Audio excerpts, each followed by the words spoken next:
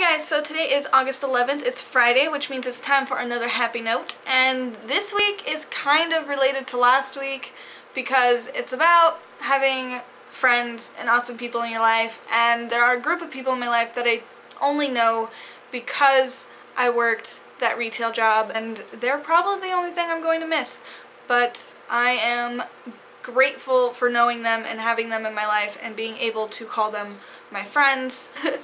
Then there's a different group of friends which we get together on Friday nights and play board games, and I'm really grateful for that too. Just having people in your life is important, and I am lucky to be able to say that I do have that. So that's this week's happy note. Thank you so much for watching this video. Let me know down in the comments what your happy note is, and I will see you tomorrow. Bye!